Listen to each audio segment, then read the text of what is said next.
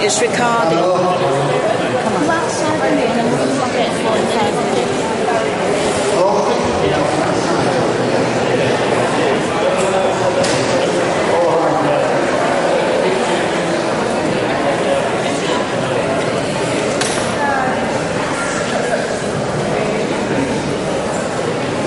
Take your seat, please. Ready?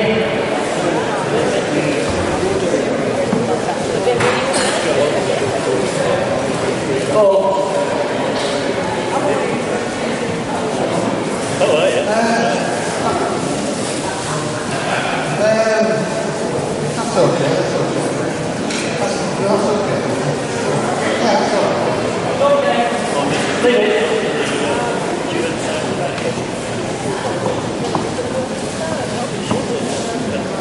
Right, folks, welcome back. Our next actually we have two speakers, both man and wife, both psychic mediums, and they're going to share the platform. We're going to talk for 45 minutes each. Chris, I've known Chris for a few months now. I've been to his home in Yorkshire and witnessed quite remarkable demonstrations. And I've been very, very impressed with him both. I'm sure you will. So will you please give a big hand to Chris Howarth.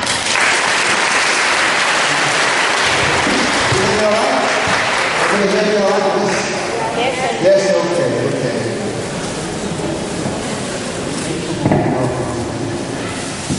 Goals.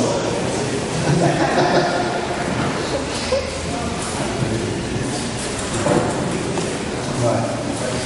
Well, my name is Chris Howarth. Born and bred in Yorkshire, you can tell by my accent. I know that we've taken the spot of Charles Hall, the wonderful man from America who, in the 60s, witnessed the tall whites on Area 53, 54 of Area 51 in Nevada. So, you've got me instead. Sorry about that.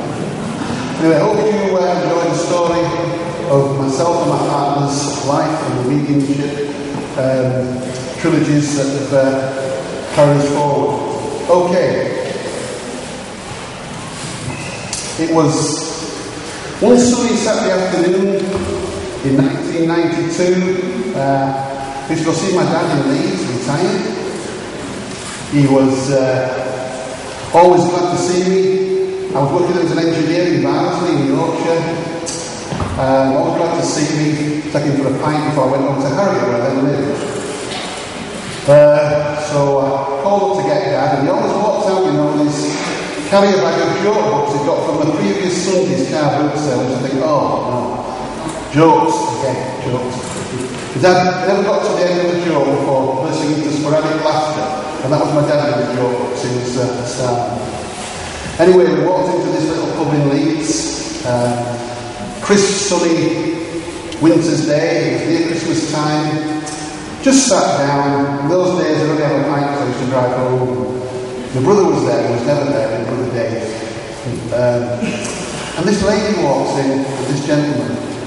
And this lady walked in, blonde-haired girl, doing this with a chain around her neck, and I thought she looked a bit odd at first. I thought, strange. At this point in my life, by the way, I knew nothing about mediumship, spiritualism, anything of the sort. The only experience I had, about 15 years old, I'd been watching a programme North East called Friday Night Live, and Doris Stokes was on the TV. And those times on TV, everybody was against the medium. And I remember thinking, I wanted her to win. You could see little lights up in the audience. It was some awful people trying to put her down. That's my only recollection of anything to do with mediumship. I was 15 years old. Anyway, so my brother, who was a cordon bleu chef, stunned everybody when he became a funeral director for 2 years. And then went back to chef work. I never did quite understand that. But this lady and gentleman walked up, and she knew I lived. Then she looked at me, and I said, well, I'm his brother. I don't live here anymore, but I'm 4 years older than him, but I didn't go to that school over there. So she said to me, oh, you might know my son. Said his name. Then said something quite profound to me. She said, He committed suicide 4 years ago. And I thought, oh dear, you know. Oh, I'm sorry to hear that. So we all sat down, imagine a little alcove of a bar. She sat there, I'm here, my brother Dave there, my dad there, and her husband there. She started telling me this story. She said, before he took his own life, he was with a young lady with a baby. I'm very close to my granddaughter and the mother. We've kept very close. And she said, I've always put his Christmas card out. I've always kept his Christmas card that I sent him 4 years ago. So on the mantelpiece, imagine the mantelpiece with the clock, the son's card, and the other side of the clock, the daughter and the baby. She said she went to bed that night, came down next morning, there's 2 cards on the floor. Not right directly on the floor, away from the fireplace, but inside of each other. It was the son and the daughter and the baby's card inside of each other. So she got her husband down. John, look at this. He said, don't be silly, woman. When you drew curtain, shut door. Draft them off at mantelpiece, you know. So she said to me, so I'm visualising this history. She says, that night, nobody else in the house, curtains are closed, cards back on the mantelpiece, door shut. To bed. Next morning, 2 cards on the floor inside of each other. And this, friends, was the life-changing episode of my life. Because at that moment in time, she said that everybody in that pub disappeared. And all I saw was a grey swirling mist. And you might think, why did I come pub? I just had no fear of this mist. I could see her face, but nobody else's. Just her little face shining through. And out of this mist starts coming a set of granite steps going up. And I'm watching these granite steps building going up, and up. And suddenly at the top, a young man walks out. How many of you remember Adam Ants? Yeah, well, he looked like Adam Ants. Gelled back hair, right good looking man, black leather chains. And he says to me, tell me, Mum, stop crying. I know what I did was wrong, but it was my time. Nothing would have stopped it. Remember those 4 things he told me? As I'm telling you, the face sort of lifts, and you see the release. I now know I gave her healing, but her face started to lift and spread open. And as quick as it was there, it was gone. My brother's looking at me. My dad's looking at me. Mom saw her husband, but she got her arms around me saying, tell me more like this. And I'm thinking, what happened there? What happened there? I couldn't believe it. And in my mind, like a record, the needle stuff was this.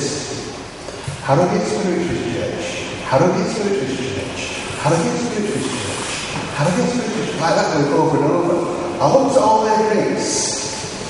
Mine was still full. I said to Dave, can you drink another drink, Dave? I've got to go somewhere. I jumped in my van like a rabbit, shot to Harrogate. I knew where the church was, but it was like a shop I'd never been in. It didn't mean anything to me, I just knew where it was. I pulled outside with double yellow lights. The door was open. I didn't know, it wouldn't know when the open set in the bed of coffee morning. And I runs in like a man possessed. Little old lady with a teacup, crying, very serene. I said, you got a pamphlet, a book, something's happened to me. He turned them off. I've had to come here, I don't know what I'm in, but I need some answers, Very quietly said to me, Sonny, he said, there's the books, look. You don't know what you want, do you? Why did you come to one of the services? It's a service. He said, tonight, Saturday night, Sunday night. So I went home. I went to see my wife. Been married to her for 20 years. Anyway, she was a Christian Scientist. I lived on a Christian Science complex. As for spiritualism, they said it was a closed book. She said, I went somewhere tonight, Denise. Where are you going? Spiritualist Church. Bang! You don't go there. It's evil. You don't go anywhere near the place. You go there, I'll be lost, she said. I remember her saying that. I said, look, I know what you do with your work is wonderful. I'm not questioning it. Something's happened to me. I need answers for me. And I went. Walked in, hymn book in my hand. I'm 38 years old now, hymn book in my hand. I'm thinking, God, I'm sung into at school.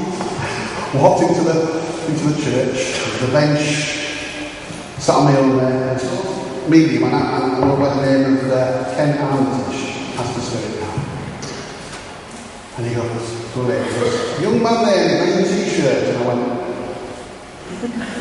he went, don't you know you've got a green t-shirt on? I'll never forget that. He says, about the old Red Cross, which I know was my grandmother's, I didn't know at the time, my grandmother's favourite thing.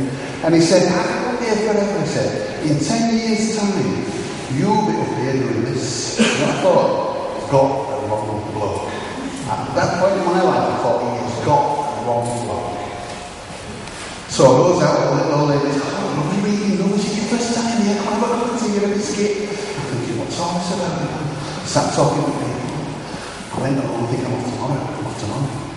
So I went on Sunday. I went on Saturday. I went on Sunday. I went on Saturday. No matter where I was going to church, chapter Susan. No matter when I was sat in that church, like 40, 50 people, every week, young man in the middle, young man at the back, I've got a reading every week from the meeting. Red and green lights, railway series. Slow down, shame, one step at a time, and I was coming out of that church, standing on the church steps thinking, this is the best 10 pints of techniques I've ever had in my life, I don't know why. That's what I thought. I don't know what was happening to me. Something was happening to me that I couldn't explain, and it was just so incredible. 13 weeks after walking in that church there, Harrogate Church, like a man possessed, they had the church AGM. I was sworn in as a church chairman. I'm sat in the church thinking, it's happening again. Why me? What's going on? People had seen something in me, okay? I was on that committee for about 6 months. I will never sit on a church committee ever again. Power and ego resides in church committees, believe me. Not a place for a spiritualist at all. And I was out of the came in, but nearly 10 years today, I'm on the platform at Harrogate Church, taking the service, telling that story. Very, very much for me, because that is such a special place for me. Now then, a medium called Sandy, that was in Spain, you know, she had done photograph. She came to a demonstration at the church. And in this photograph, she talked about the seance room. I thought, seance room? What's that?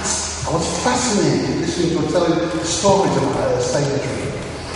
So, as always, the meeting goes into the tea room, and I'm sat away from her. She got back to me. She suddenly turned around and she said to her, this man here, give him my phone number, you ring me up next week, she says to me. Alright, so I rang her up, she says, can you come to Doncaster? I need to see you. 50 miles away from where I live there in Harrogate. Went to see Sandy. Real thick Doncaster accent, Sandy. And suddenly her head goes back and her arm comes up. And David Griffin says, just pardon me, it's the biggest knee you've ever seen. That pink, she goes pink in her arm. She said, don't worry, she won't feel it, just to prove she's out of her body. And this beautiful Chinese voice comes out of her mouth. Good evening, sire. It is no accident that you are here. You are indeed got a wonderful gift. And he talked about the transfiguration, he talked about voice.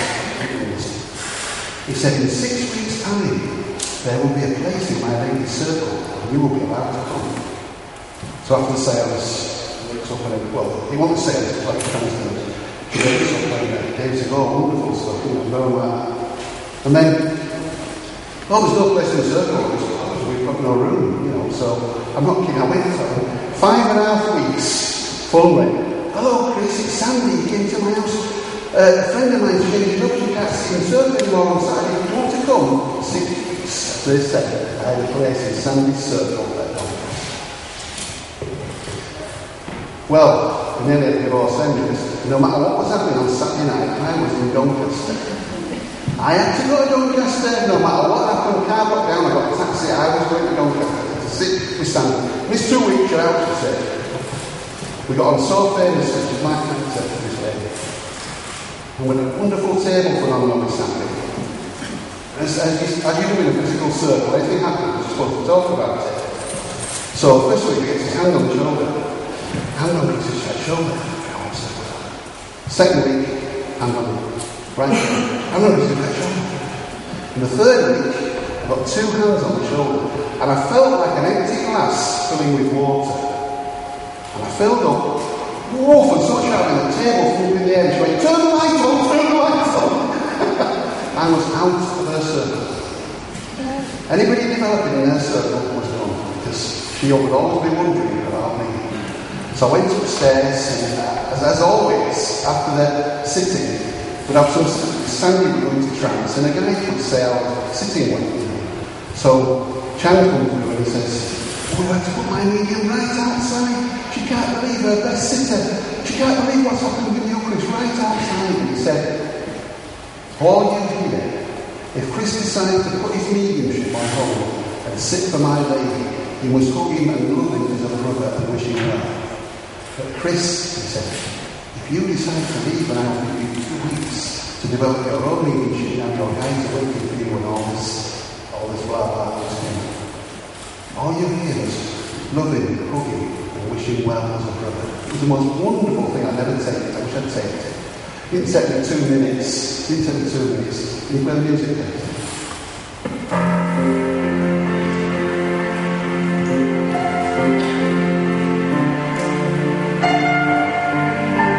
This man here, Shirley Battie, the finest person, beautiful people I've ever sat with. This music, I remember sitting in a circle on the third floor, the windows banging, come on, let's get on with it. And so the child there shouting again, come on, let's get on with it. And this beautiful music is playing. I was listening to this music just...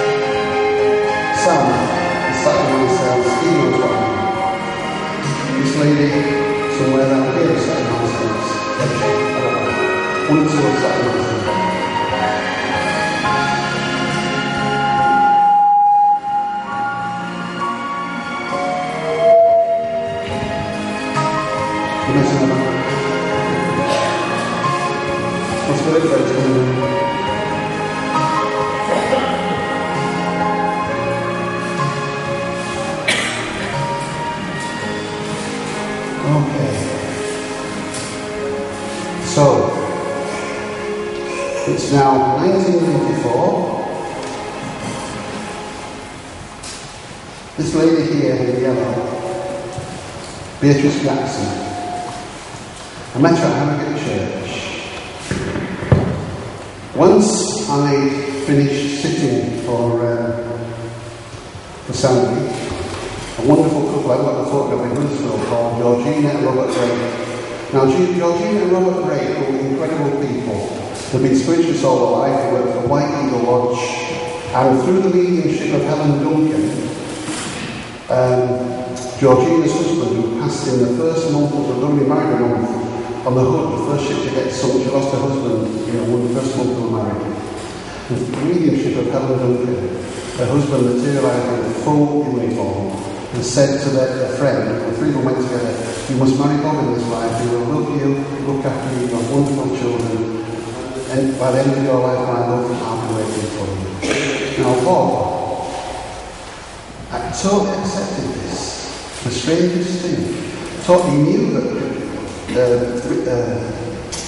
Ronald was waiting for Georgina. He knew this. And he accepted it. They've only been married over years. No jealousy whatsoever. Wonderful people sat for me. So different to Sandy. Very spiritual people. And she used to go into trance. Well, not this lady yet, but go into trance with Georgina. A guy like Sam said to me, "Chris, close your eyes. Tell me what you see." I used to see myself on a bike in front of millions on. I might be up a mountain or an aircraft, back to the Nile with some clothes or all way. I called it my spiritual wish you were here. I was all over the place. And then, about 3 weeks after being sitting, I looked in my mind's eye and I saw this Indian reservation. And I saw, as far as I could see, all these tents either side going down. All the braves stood looking towards where I was, and all the squaws that side looking. And I was on a mountain, and there was somebody I couldn't see here with wonderful leathery type blue thing, with all tassels on it. I couldn't see his face. And he said to me, "My name is White Feather. You, my mother, it is your time to be on the earth at this time. I am the one who will watch over your life." And the squaw came up, gave me one moccasin, I'll never forget it. That can take me first step. That was back in 94, 95. From there on, she got very ill and she passed away with Georgina. And about a year later, Bob passed away. I obviously couldn't sit there anymore in Huddersfield. And Beatrice Jackson, I met her in Harrogate Church, and she said, "Come to my home. I'd love to talk to you about it." She opened her home to me. She was my circle leader for 4 years. She used to go and black the windows out there an hour early and sit with Beatrice. And all she used to say to me was, I just want you to have your wings."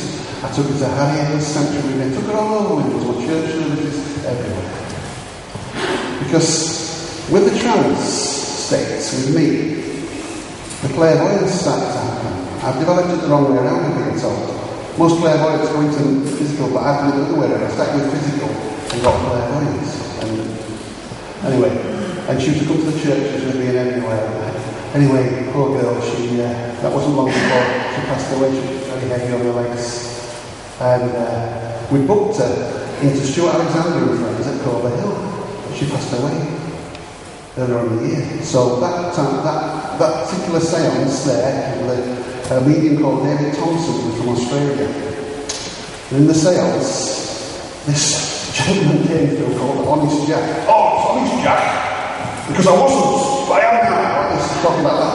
And he was so funny. And he said, "Anybody got any questions?" So I just said, when I got a chance, "Can you tell me my friend Beatrice has arrived?" "Okay. What's her name?" "I'm Beatrice. What's her second name?" He said, "Jackson." He had his footsteps like through a door. It wasn't, He said, "Beatrice Jackson." I can hear him shouting, "Come on then." Door open. "Is that you, Chris? It's everything you said it was here, it's magic. Oh, I just wanted to get you on your way." And there were 3 or 4 people in that seance who knew Beatrice, and they knew it was her voice. Incredible. So she did get there in the end, but not from this side, from that side. So that was Beatrice Jackson. And when she finally passed away, we didn't sit there much longer. A little bit of power crept in from her son and daughter, and we had to go. So briefly, This is the Noah's Ark Society that I was a member of. A wonderful society set up for the safe development and demonstration of physical mediumship. Unfortunately, power and ego killed it. Simple as that. What was that?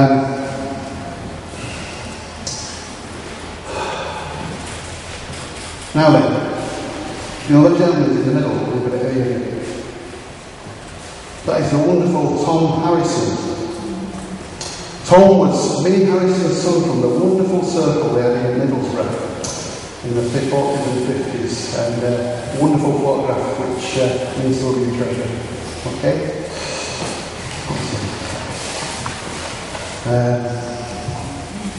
Now this is the name of Brother Dave. Brother Dave is a wonderful healer. He got his healing through my circle work. Instantaneous healing. He's been on TV and radio, brother. And he's still a chef. He's not a fuel director anymore. And that night he sat up every now and then taking photographs of orbs for about an hour in the hallway. Me and I don't think there's any on there, so I can't see any. But that's the name of Brother Dave. He used to sit in my circle anymore now. Now that's me just before a transfiguration demonstration that I did at Stanford Church, Westwood Church. Now can you see the orbs and the energy around the cabinet? That's just before the lights went out for transfiguration. I'm getting, as I do, come into an altered state. That's my circle leader at the time, was Bill. Wonderful lad. Sat with me for years, Bill, and sadly now he's in the early stage of dementia, and I've had to let him go because his mood swings and things. Very, very sad. I love a lad like my brother out there. Anyway, that's that. Now who's that fellow in that cop outfit? Yeah. That's my sales room at Brington, where we lived before Winter Reef. And that's the first time I put that outfit on. And I said to Sylvia, what do we do with this outfit? Because we had to go to a special event we were going to do down in London. I sat in the wardrobe for a minute. I said, I know, I just from church work. And you know when you wear something, it feels good. It works for me. So sometimes I wear that for church.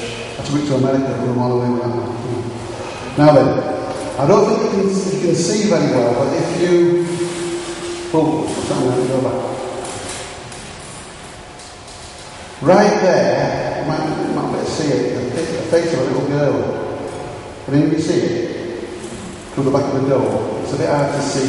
The pixelation wasn't very good. You just see the... See, I can see the face now. With the light. With the light. Anyway. Right. It's right there. See the two little eyes there? The mouth, the nose? And you can see it? Yes. That little girl did in my cabinet at that time. So I thought I'd just show you that. I think that was going something. Right to the two form. Oh. So can we go? Yeah. Now then, this is in Lilydale, in Lilydale in the United States. It's a little spiritual hiccup. And I mean a little haven of America dedicated to mediumship. And in the background, my colleague who was here last year, Malcolm Lewis, talked about the Band Sisters. Those are the Band Sisters photographs in the back. You can see them in the background. Now that guy there is Neil Regrowski. He witnessed my mediumship in France when 20 people materialised and walked out of the cabinet, touched everybody, the table at the back of the room levitated in front of the cabinet, white feather was booming out in the middle of the hall, best seance I have ever had. And again I woke up and all over. Now Neil booked me for the States. And there are 3 seances to do in the States. Friday, Saturday night, Sunday, 3 church services. I was on my knees by Sunday night for a church service, and I was on the playground thinking, am I ready? Am I ready? I'm ready for this. So that was earlier on this year, April this year. Oh, sorry, I can't go back. Now, I'm just going to show you that picture there. See that lovely girl there? This was a picture done by, I forget the name of the last now. The Band sisters, but they're American, two brothers. And this is what was written on that plaque. Can you read it? I'll read that. Campbell brothers. Their own mother thought it was the work of the devil and denounced it. Didn't want anything to do with it. It was her daughter. Now, isn't that so sad, right? So sad. That beautiful girl. Yeah, that lovely, lovely girl.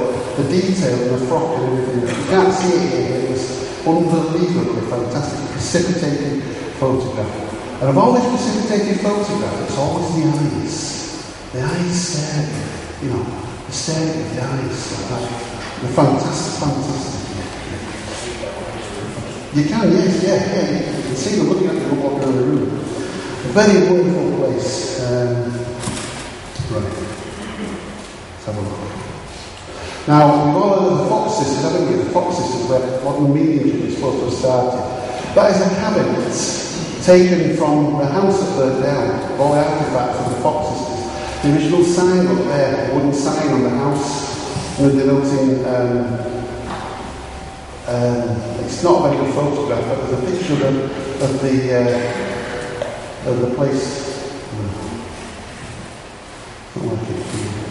Oh no, we'll come back. Moving on really swiftly, that gentleman there, his name is Kainuki, an incredible physical medium, a very good friend of mine. We call each other spiritual brothers. I love him to bits. Hannah was a big lad. I got to Hannah, Germany after a horrible 2010, went out for a day, stuck in Frankfurt airport for 4 days when all the airports were locked down. Remember that? I was there. This man here comes bounding down the platform like I'm a long lost brother. This man here. The old medium, the ectoplasm coming out. You know the old mediums? This man has got it.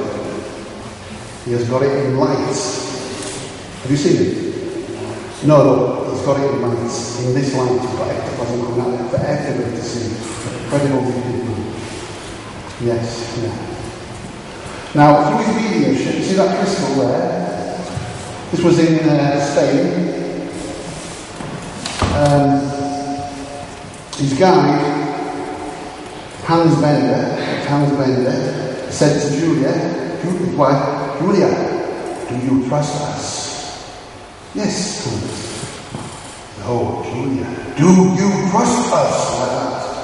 Yes, I do, Hans. Okay. Pick up the torch. It was all white tiles in the room, but I was there to witness this. When the medium's foot was that, you switch the light and shine it on the floor. Light on the floor, there was ectoplasm coming through the curtain, down from him, and there was the head of Hans Bender, fully materialised, speaking to us. Just the head, speaking to us. He says, when I tap my finger again, it says, turn the light off,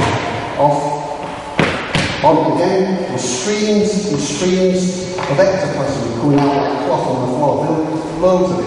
Tapped his foot again, on again, nothing. Totally gone in a second, nothing there. On again, and then he was fumbling about like this, and out of the ectoplasm emerged that crystal. You know my friend from America, Neil Regrowski? It was for him.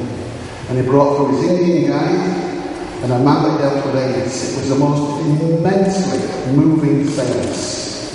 Because nobody knew that Neil was an AIDS doctor. He has AIDS himself, he's cured himself, and he helps AIDS and people on drugs. That's his job as a doctor. And the wonderful stuff that came through for him there was unbelievable. Now then, anybody know what a sweat lodge is? Sweat lodge? I've never cooked, I've never felt my lungs ever in my life like I felt in the sweat lodge. It wasn't that one. Most spiritual, wonderful spiritual experience. Full tarpaulin room goes over there, you can't see that, it's like a sail room. Hot rocks in the middle, glowing, and then they pour water on, and the heat comes down, it comes down, like a tap was on my head. I was so wet, I thought I was going to melt. But I got my breath, and right at the end, this hot breath hit me in the face, and I told him about it, I said, that was your guidance, we had to put you in there, I wanted to test if you could stand it. You're in there for about an hour and a half. Most incredible. And if you ever get a chance to go into a sweat lodge, do it. It's the most incredible spiritual experience if done correctly. That was in America. Now, that was the sales room that's the cabinet I was in there. Like all the names out, the chairs for people. I doubt this. I know exactly where everybody's going to sit in the seance. That night in that seance room, about that chair there, no, maybe that one, over here somewhere. A wonderful star, I won't name it, from the deep south of America, a wonderful man, materialised in a seance. A lady who had come that night, I think she was in the 90s, she came with an oxygen mask and a gas bottle between her legs, and I'm thinking, oh my God, how's she going to sit in a circle? I really did. She brought this wonderful chocolate cake, so that off.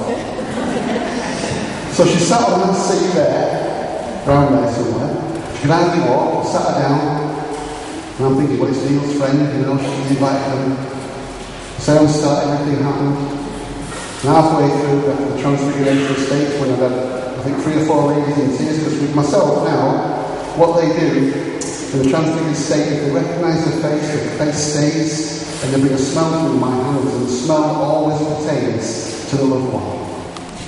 And that's the thing that does it, you just can't believe it. There was one lady there, and all she could smell was marijuana, and it was her brother. And he lived on marijuana all his life, what killed him? She said, everybody could smell it. Can you imagine that? Marijuana living by hands. Yeah, that really happened. Bless her. So, that night, Louis Armstrong. 5 minutes. Louis Armstrong bounds out. Oxygen mask off the lady's face. Picks her up. Dances around the centuries of what a wonderful world. And the lady on the other side, at the same time, spinning around each other. Afterwards, the lady said, it was like I was on cotton wool. I couldn't feel my legs. It was wonderful. I was held in an energy bag. He'd flown. I could feel his arm on my back and flinging me around the cemetery. Can you imagine that? How wonderful is that? And he told the circle it was something called my location. He was in 2 places at once. 2 ladies got up against. Just that was the first to me. Another gentleman from, I'd have to say his name. And I'm not saying it's in my head, I know it's not in my head, I've had him for many, many years. The lead singer with Queen, you all know him, Freddie Mercury, was dancing at the top and flying around everybody, touching all the ladies to his music. There was a medium sat in there. She said to the beginning, I'm a August in black, my name is the Reverend Jane.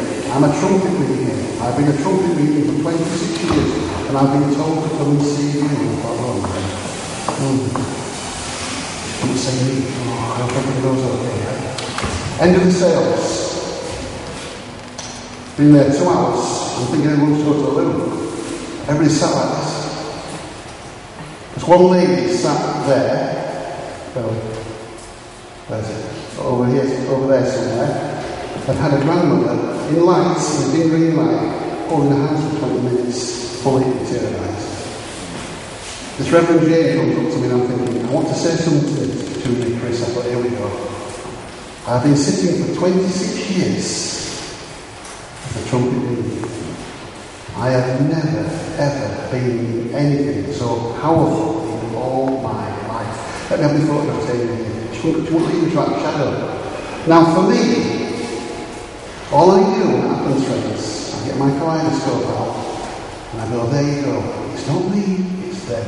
It's my wonderful spirit team. There's been a lot of water under the bridge for me to get to where I am there. And I'm going to briefly, quickly go through some of it to show you. That was me at church in Lilydale in my dock outfit, looking rather fat and old, and a reminder of practicing wake up tonight. Can you see the energy on my face there? Building. That was before the last seance. There's 2 photographs where there's energy on my face, nobody can explain it. That was a little meal that took me out before I sat at the last seance in Lilydale on Tuesday. Again, you can see it on the face. That emerged in the photograph. Neil and Emmy, the wonderful lady who brought me over there in the corner. Sorry? Yeah, I know, it's a weird thing, isn't it, didn't we? I never felt it at the time, but remember it. Now again, that is, where's that saying? Oh, that's the, that on the face. Can you brighten it up a little bit, by chance? Now, on the last day in Lilydale, everyone to work, Neil and I was waiting for a taxi to pick me up. I took some photographs of the seance room. You won't be able to see that, but see there? That's a man's face in the top of the camera. And you can't see whether unless I've loaded it up, but there's a man's face I captured. And I took some other photographs and came and took that out again. And 4 frames on, would you believe, he's still there in the photograph. And I thought, who's that? Who are you? And he had glasses on and a white beard. And wonderful, wonderful man. So, anyway, friends, briefly, Sweden. In that seance, I had a white feather caught into my hand. White feathers appear everywhere around me. He said it was very significant. And in a few moments' time, my partner Sylvia will. That's the white feather look in my hand there, that's the day I left. And that's the feather that was reported to me in my hand on that night for his mediumship. Wonderful. That's another one from Corey, Jolly Old, just before I'm going to sit. All the spiritual old sound we captured that night. He called it my southern sales room. It's on, we built that sales room on. And there we are, friends. That's everything. So now, I want to pass on to my partner, Sylvia, who I know you will be blown away with her incredible work. It is beyond the physical. So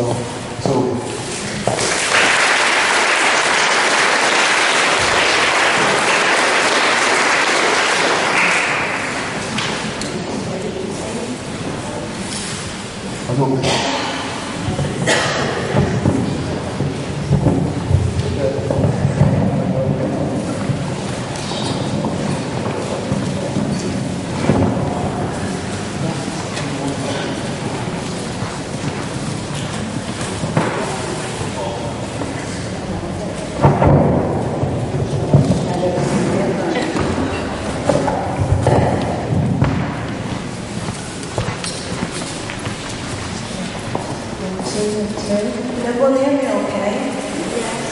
You have to bear with me. I'm trying to get myself together as I can.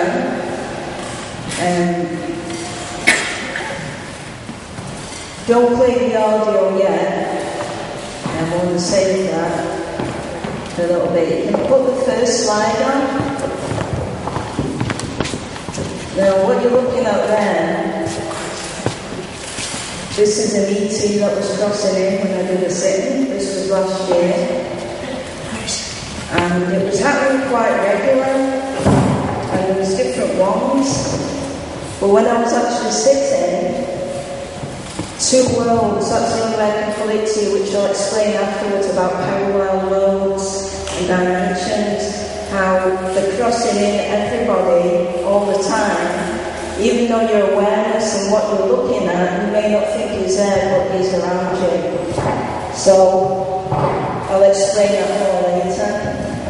But this one is clearer to see in some. You might see some that look like reptilian, where they got the stripes. You'll see others that ain't stripy, and you'll see others that look like another kind of creature. But there's that many species of ET, but there's that many in the universe account.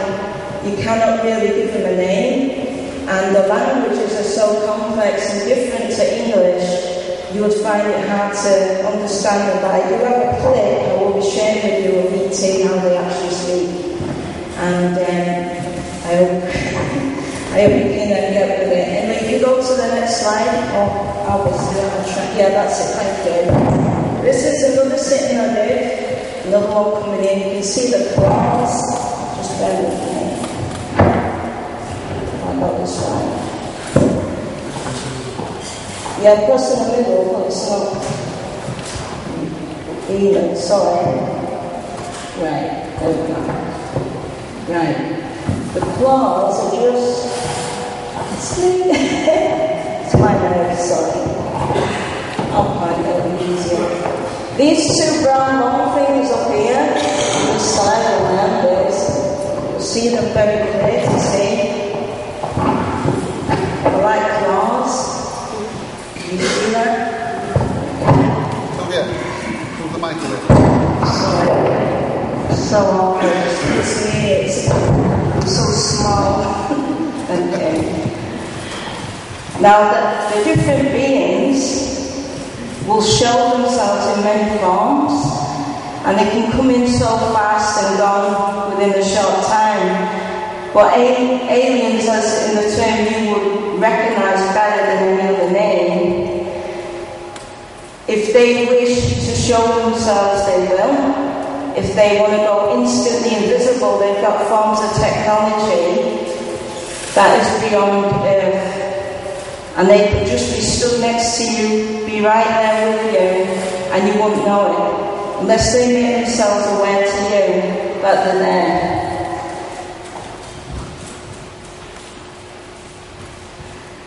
Right, I don't know if you'll see this, but I'll point it out to you. It's not very clear.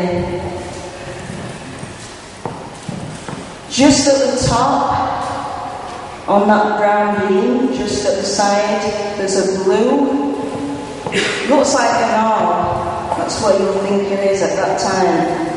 And it's right near a bell that was dangling from the ceiling. And this happened not long after coming out of the trance state of the sitting I was doing back at an old address I was living at last year. But that blue orb manifested into another ET, which I'm going to show you now. Now this ET is just there. Now it's like a creature that his body lights up. It's got an antenna on its head. I hope you can see it. But the arm is like an F shape. Just here. The antenna is at the top pointing out, the head is coming down this way, but the body's going away this way. Now this particular ET was bringing in a man when I was sitting. That was from another era, another past, where they lived many years ago. And because the building that I was sat in was very old, it dated back to 1648, I think, it was very active. You could see different forms of how people used to dress, what they used to wear. But the one thing with spirit, when they appear, they're like silhouetted out, it's like seeing through a glass. And sometimes the strongest features you'll see, if you can see the outline of the clothing, or their eyes, nose and mouth, you'll pick that up. I would have put some slides of somewhere. I've got them showing spirits sat next to people in chairs. Sometimes it's loved ones, sometimes it could be a complete stranger. I've had many come through and I don't always recognise them. It could be just from the place or another dimension again. Going the wrong way here. Now this one was at my old address where we still live. This happened on the 22nd of March 2011. Sat in the daytime meditating. And when you know what something feels like, you could go on the spot and feel an impression that something's there going through you. and it might make you feel uncomfortable, you might not be sure what you're feeling, it might affect your health. But what happens is, when there's another energy, whether it's a person, an object, it could be anything crossing in from another dimension that will show up. I was sat here, as you can see my head there, and my body here, but coming through me is I'll say it's a man, because it felt that way. His teeth are showing on my forehead with his lips. His nose is in my forehead with my hair here, and his eyes are transparently with his head through the wall. If you look closely. But you can see the mark is very obvious to see. Now with a transparent spirit, if they've got something like yourself of skin or something like it, they can appear solid and very strong. If they haven't got that and they're near a wall or in an atmosphere, they will appear like that, outlined, but you can see right through them. And sometimes you can't always tell who it is immediately, unless there's something you can identify who it may be if they're connected with yourself, or you might get an idea by what they've actually got appearing on them, whether it's a piece of clothing, may show a bit of colour, and it may give you a clue what era they're from. This one was when I was sat. I always film everything when I sit, because cameras do pick up a lot of phenomena. And people, you can question, eliminate anything you need to, it's important. But the powers and resources around you can bring a lot in. Now I was actually sat in that chair, but you won't see my face. What you're actually seeing here are two different heads. One is a male and one is a female. The male is just there, and the female head is just there. And the amazing thing is how you get two spirit in a chair like that, while there's already somebody else sat in and sitting. And I found that really remarkable when they came through. And it's been something that I've always looked into more and more each time I've sat. I don't class this as physical mediumship because it's on a different level to where the past mediums were for physical with ectoplasm. This is going in a new aspect in a different way. Now, whether you'll see this yourself, well, I can see it because I'm used to them. This is me, my body here, wearing this jumper. Now, lower down is my face. You can see my mouth there. My nose is just there, and the lower bits of my eyes looking down. But as you go higher up at the top, there's a male who looks very oriental coming in. His eyes are very clear on my forehead, his nose, and you can see a moustache, sorry for knocking the mic. And the hair's altered strongly, but to one side, you can see part of his transparency looking through the wall. Because like I've explained before, they need something to be able to be visibly seen stronger on the solid form. If you haven't got it fully, it's hard to see them. Now this one you may find difficult to see. There are two faces lower down, and one is a baby with its arm poking out of my jumper just underneath my chin, which is just there, it's got his eyes closed, just there in a little ribbon here. But just slightly on that side is another face side on, and this probably is the person connected with that baby that they probably tragically passed at the same time. Now, this one is the most interesting. This happened last year, before I moved house. And out of the blue, I was was in my own marriage with my children.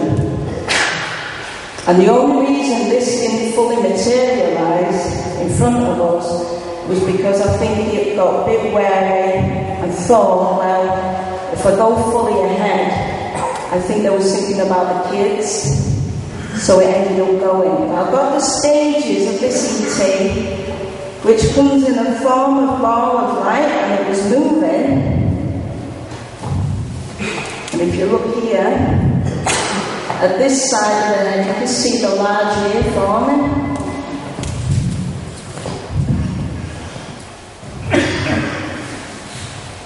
And this is all the different stages it was producing just of its head. Now ET can transmit from any range, from anywhere in the universe.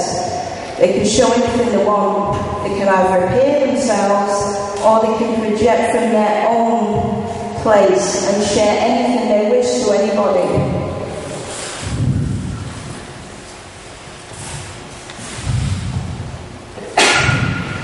And even though you have to always look for other explanations how things can happen, that day there was no explanation of any other kind that could have caused it.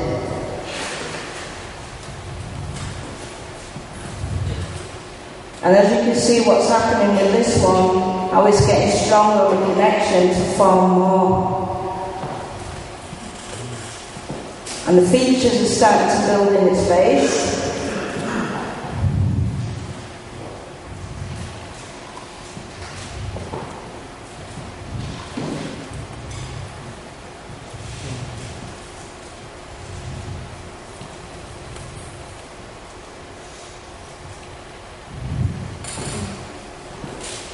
Right. Now this is all about how they work. There are parts of the universe that are still yet to be discovered by people on Earth that haven't been discovered yet. And this is like a map for you to look at now of some of the solar system that is still in the universe now, that one day we'll find out about by those who discover it here, that have got technology that will go at ranges that will be invented on a higher scale later on. But this is their solar system of some of the ETs, where they are.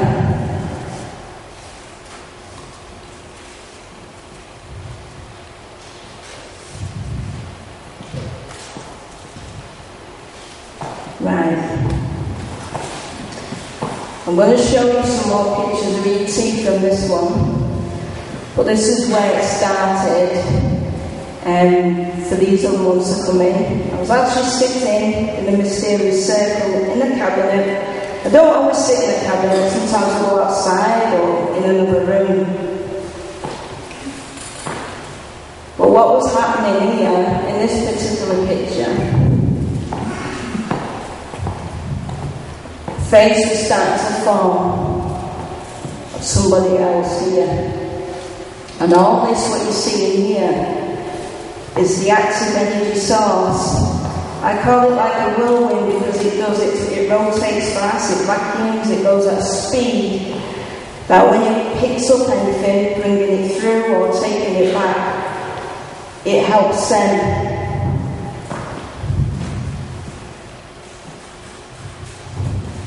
So while it was sat, it was bringing in all these different beings. And this was going on a while, no matter how many times I was sitting, what camera I was using, they were still bringing these ETs through to be seen and shown.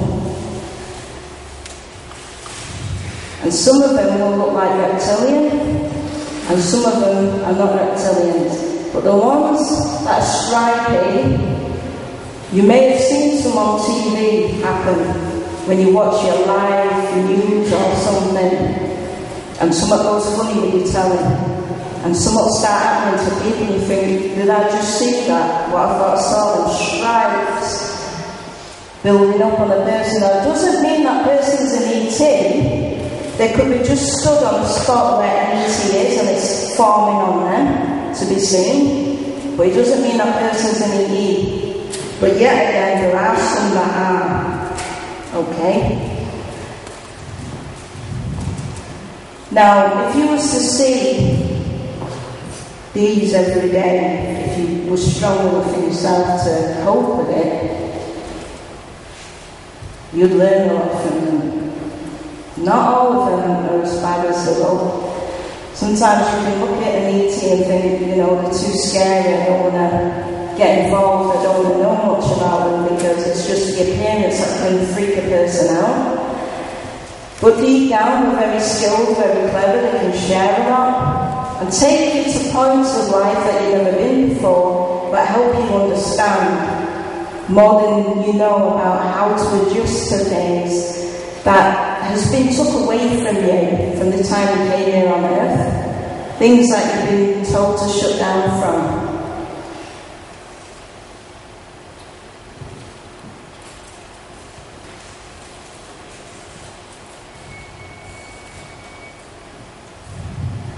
Now you're probably wondering, what are the names, where they're from, why do they work this way, who are they connected to, how many reasons would an ET want to be involved on Earth? Many questions people will ask, but you never always get the answer.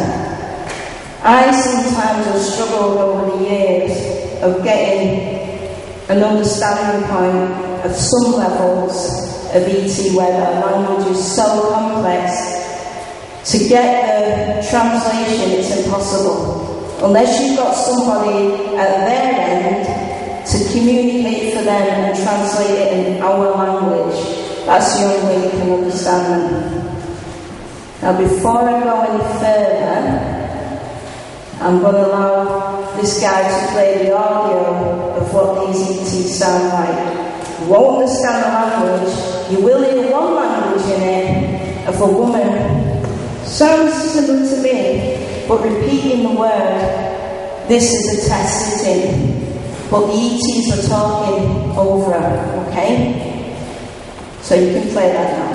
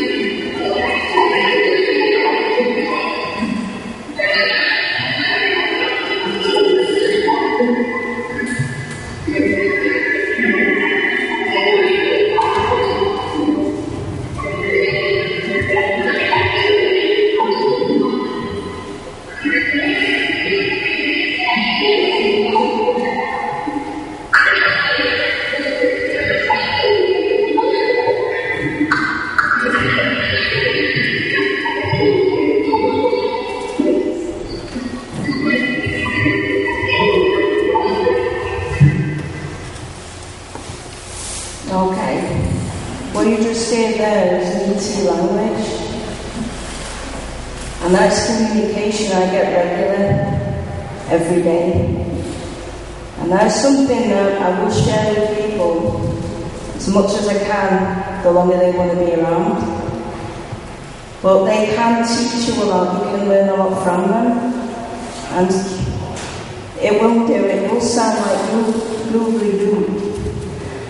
but their voices, they're all special in the way they come through.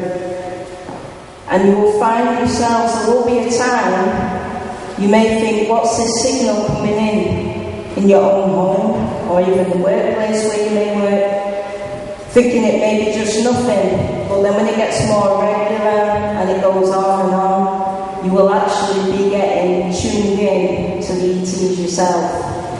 And that's all they look for, is a place, the people that they feel they need to connect with, and they pick you out. You don't pick them, they find you. I've run for years, thinking I could escape a lot of things, spirit, ETs, a lot. They still found me, didn't stop. I had to give in the end, and just allow myself to work with them, and that's what I've done.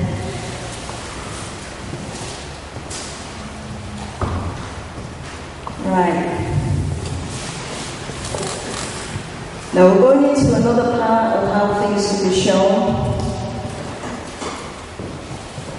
And even though I film every sitting, there's always something happening different each time.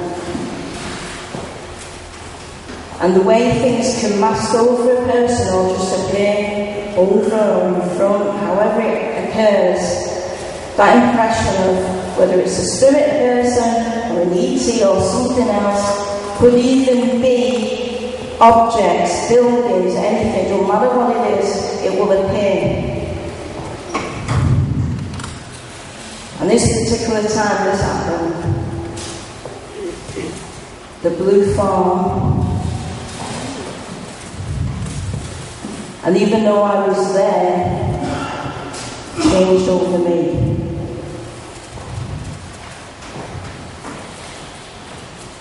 Now, going into this discussion about the ether, your higher self, this is very, very important. Your spirit that works with you, who you are.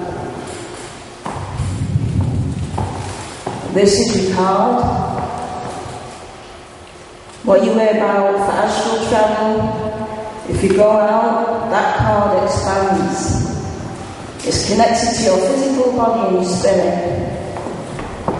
This is me here, and at the top is my spirit, my ether, just above my head. You should see the face poking out of the head, okay? Now when you're a person that's about to die, no one likes hearing about death. Whether you die or you're living, that is you. You're going to carry on. You'll always be you. Nothing will ever change that.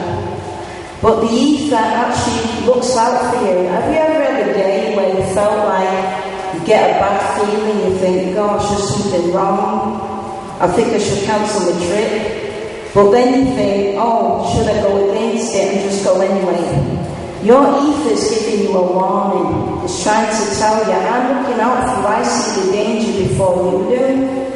And it's trying to protect you and give you a sign to say, pull your brakes, don't go, because you'll find out afterwards why. And it may be just a saviour that you'll be grateful of why you didn't go. So always remember, that is your higher guide. That is you. The main guide that is channeling into all different dimensions, which will go from one state of copying and repeating you of what you're doing now, till it escalates and changes where you do somewhere else, many times. This is an example of the ether again, walking behind. Now, transparent like a spirit would be, if you've got nothing, for it to show full on, solid, that's how it'll show up. But wherever you go, it walks with you. You don't have to be physically inside you, it's there. It's watching out for you, it's helping you. And also, it's giving the protection, but it can also have the ability to go to any other person's ether, shake hands with them, talk to them, interact with many things. And that's always something you should remember, because your deja vu experiences is part of why you brought the people or places that you feel, I just know that person or place, but you can't always get the memory why. But this ether, your higher self, will give you that reason why at some point. But sometimes you're not always meant to know. This is another ET, but this is coming into the parallel world that I mentioned, where worlds are crossing.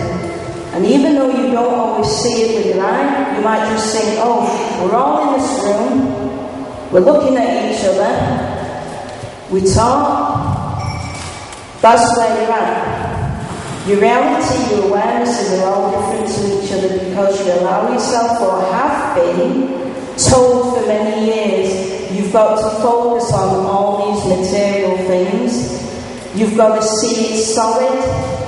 You've got to see it as however you're trained to see it. But if you allow yourself now to make a few alterations in your life, and switch off from just looking at the everyday things you look at, like your television, your books, your chair, anything, and think, well, if all this weren't here, what would I actually be doing now? That's your biggest question. What would you do without all these material things?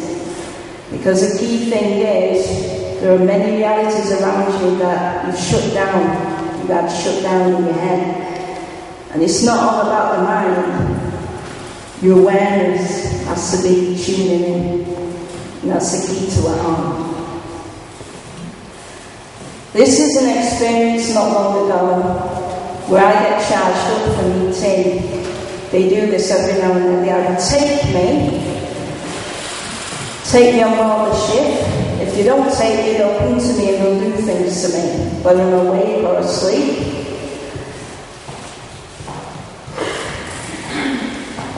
Now this is just the way they transmit their resources. And what you see here, and this you may think, oh, it may be because of the window or the light beaming in. It's not. This actually moves around, what you see in here. And this round thing here, what's going through to my head. And inside is a symbol inside the actual thing. Now I do have a close-up of it, but I don't know if I'll actually put it on here. But it's a very unusual looking symbol, something I've never seen before. As you can see, it's still travelling around my face.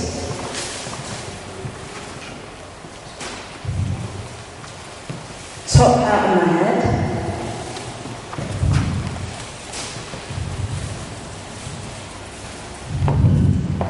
And as you can see here, you'll see this funny shaped thing, purplish, with two white beams of light in the middle.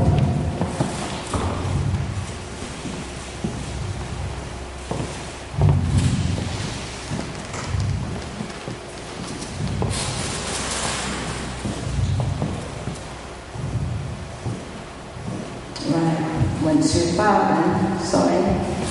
Gotta go back a bit. Gotta get stuck. Okay. Right, this is another sit I did a while ago. This was last year. Now, all of you are walking through an energy that with your eyes you don't always see. Unless you've got the way of being helped to see it, you'll see it. And think about mist, think about fog, how that emerges. When it's there, how it can build up and get stronger, and then you get lost in it, where you can't see anything. But then it's what can come out of the mist or the fog. What you see, how it will make you feel, even walking in it. Now in this particular sitting, it was very energized. And the ETs were working with me this particular time. Now at the back of me there, you'll see a TV monitor. It's only small. It wasn't on any channel. It's not got no aerial plugged into it or anything to get a channel on. It was just a normal white noise screen. And they had me experimenting in the cabinet in different ways. And then when it wasn't the cabinet, I had to either go outside and sit or go to other rooms or places. But this particular one, this is where the energy was building up and the ET was bringing in different forms. And as you can see there, I'm there, but you don't recognise me anymore. And on the head, you can see that ET arms coming through, touching my head with their own hands, forming.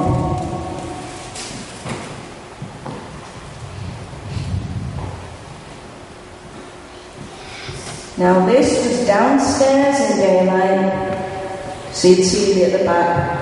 You can't recognise me. That's an ET forming the head. At the top you can see the ET arm here. Now some ETs are huge, they're very tall. And the ones that I met in April when they took me on their craft this year were different to the others I've met. But these particular ones were like a pinky purple salmon colour, taller than 7 foot, long legs, long arms. And when you feel fear, you can't shut fear off when you feel it. Don't matter how many times you've seen someone, it's natural. But when I ended up on their craft, I knew something was going on, but I didn't know what exactly, because there was this special, I can't even name it because I don't know. I know it's something we don't have. But like that table, for example, it was that kind of shape, and there was an ET here, one there, one at that end, one that, so there was 4 ETs, and there was like this energy stuff on it, and it was all in sync together. They kept putting their hand in like that, timing it and then coming back out. And I had a feeling somebody was under this stuff, but I couldn't see who. But my heart was going boom, boom, boom, boom, boom, and like I'm seeing you now, I was there. Right, we're going into the paranormal dimension discussion more now on this level, where you as a person can become, on the connection level, being crossed over into how many multiple places at once. And you'll feel the shift sometimes, but you might mistake it for something completely different. You may not understand or realise what's going on.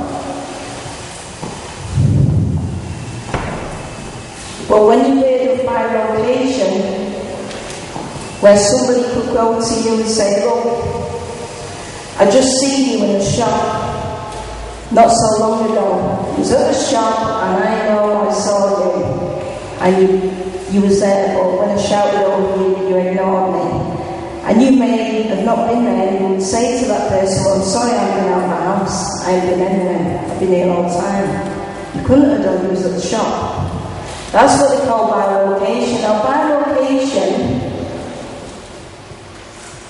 is another form of, it's nothing to do with twins. When you know you haven't got a twin, you haven't got anybody cloned as you, it's all connected with the different realities that are going on at the same time at different speeds, and how you're being put into different situations, whether you like them or not, it will happen to you.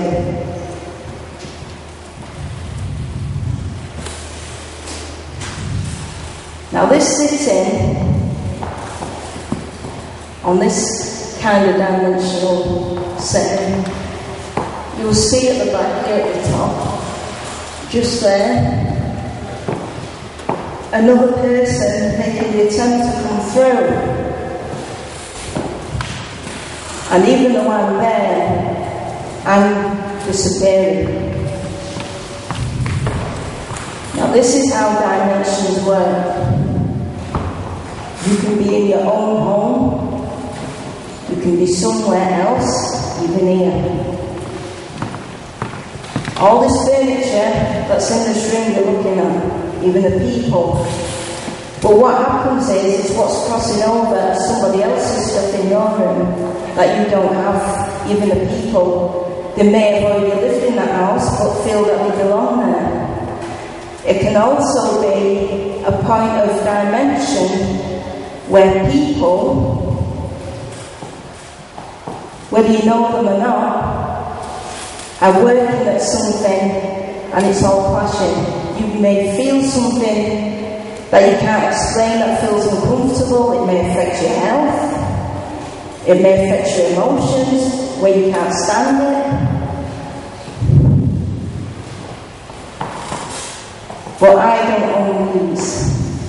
I don't own that. I didn't own that. And it shall not.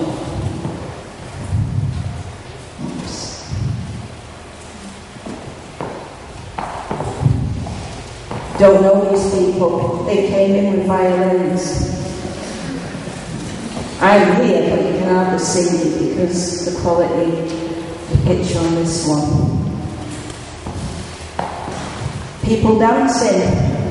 Their floor, their candles, don't own them. They came in. I'm sat there.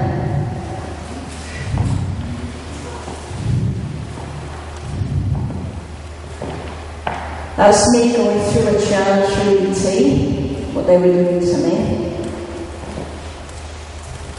On my arm, you can't see my hands or anything, just totally fading. Don't know this man. Don't know him at all. Furniture, don't own this. Stuff at the back there. Just there, I don't own. This chair, yes, I own that. That unit at the back there, that settee at the back there, 2 cameras, hidden iron. But there's things crossing over I just don't own. Don't even know the guy. Somebody's fridge or whatever it is, just here, the plug socket, crossing in.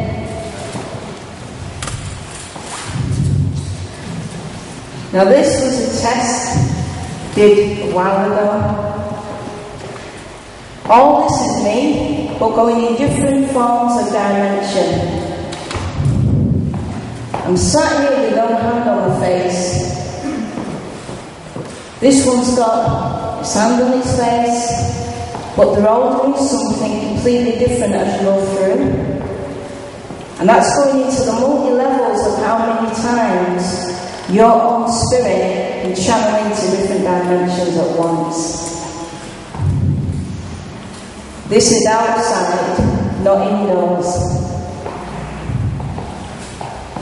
This is a street where I live, but crossing in, just here, some people, and they're all trying to make an appearance. Now this, I don't know what it means, so don't ask me because I'm still trying to find out. It could be a rare form of writing or symbol, but that came in, and that's something I can't explain even if you ask me now what does it say, because I still need to find that out. You can get anything appear, come into you at any time. And these resources are there all the time with you. But because your life is so on demand, where you've got to always be tuned into work every day, do everything by the book, by what you've been told to do for so long, these are things that you just don't let yourself see anymore because it's been taken from you to think differently. But there's a lot of key realities that you're going to find. Your reality where you're at now is going to change in the future. The ETs warned me a while ago that you're going to go above hologram, and I mean above hologram. Your world is going to be based on, like watching a TV in 3D, it won't even be that. It'll be your reality where the film is like there with you, in full form like you're in it, but on a big scale. Now, when I talk about this is the last part I can share with you very quickly. Chris was in Sweden. I'm at home. And the circle he was with in Sweden, they found out that some breakthroughs were happening at my home. So we thought we'll do a test, see what happened. So we decided 6 o'clock in England time, I would sit and they would sit in Sweden.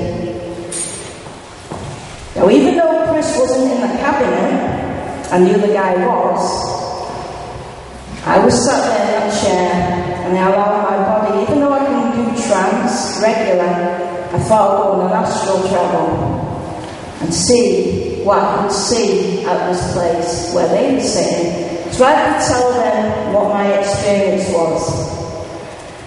I spoke with ET and I asked him a question before I sat. If there's any way possible you could do something wonderful to show anything of their sitting, get it on the camera, I'd appreciate it.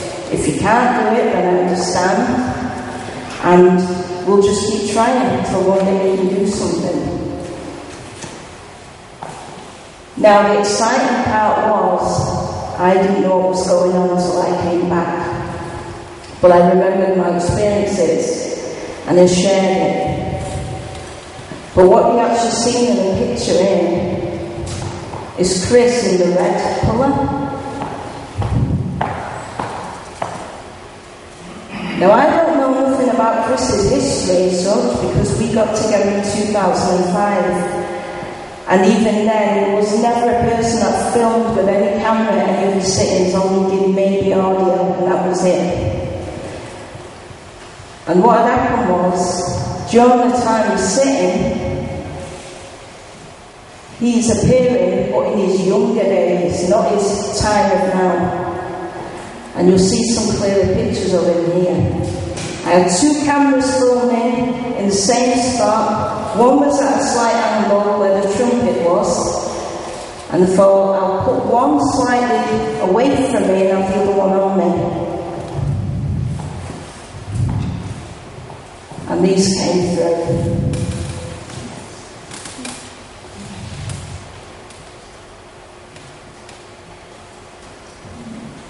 So a lot of the things I would like to share, there's not a lot of time. So I did as much as I could to put something together for you today. But this will give you something to think about. You've got to trust in your own instincts, believe in what you believe, because all realities are real. Doesn't matter how you look at something, it still exists. And there's many things to still discover. And you're always going to learn something new every day. Nothing's ever achieved already. It's still carrying on. But I hope that if I ever see you again, I can share more with you. And I hope you've enjoyed the conference. And thanks to Sam for all he's done. And I appreciate everything, Sam. And thank you for really making the probe a success. Thank you.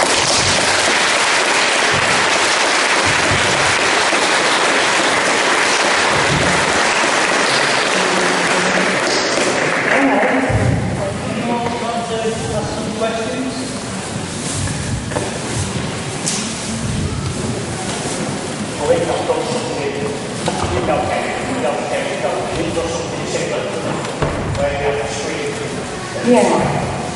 Configuration. Well, I want something similar to what you do. About what doesn't different types of beings or what you do. Yeah. That make yourself visible like this, like with computers. Yeah. Technology, everything. Yeah. About doesn't different things, people have got abilities. Yeah. People will not believe like with these technology. Yeah. You have to think of it. Oh, yeah, he has shown me some, yeah. I found them really remarkable, really good. And you should always, it doesn't matter who you are, don't ever doubt what you get, because there's always a reason and a purpose of things. And I think at this time, some people get scared of things because they think, oh, I don't want to really go there because I'm not sure. It's It's good to question things, but always remember your realities are your realities. Don't matter what you do in life, it's there. It's how you live your life, how you believe and want to share something. You can do. You can create a lot in one sense of your reality, but it's important how you hand yourself over to others, because you can create things that you really won't want in your life. Anyone else? Hi, thanks for a lovely talk. I wanted to share with you the audio that you shared with us. A friend sitting near me and a friend that can't be with us tonight. Many, many years ago. Meditation group, there's the three of us, and over a period of 3 nights we also received communication with ET talk. Yeah. And I just wanted to ask you, when we heard the voices, we couldn't duplicate, even now we laugh, we tried to do things which I did. Did you experience any emotional messages from them in each of the 3 that we received? You will find they have got emotions, seriously. You can tell the anger, you can tell the sadness, you can tell a lot. But their anger, if you got on the side of them, on that side, you wouldn't like it. That's why it's always good to give out good positive things to them, to be equal. If you get on the wrong side, it's not nice. Just that's right, actually. I recorded an almost exactly identical sound in approximately 2008, about 3 o'clock in the morning. I probably have on the computer there somewhere. Sam?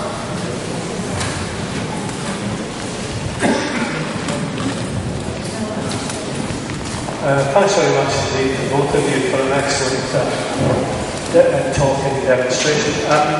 I attended a seance on one occasion for a lady. The reason I went along was because we had a very, very close encounter with a UFO. Yeah. So we went along, and this lady was aware of this situation that I'd been in. And she said, she first of all started talking in a very, very strange language. And then she said, I want to talk to this guy here, this one here. And she said, you mustn't doubt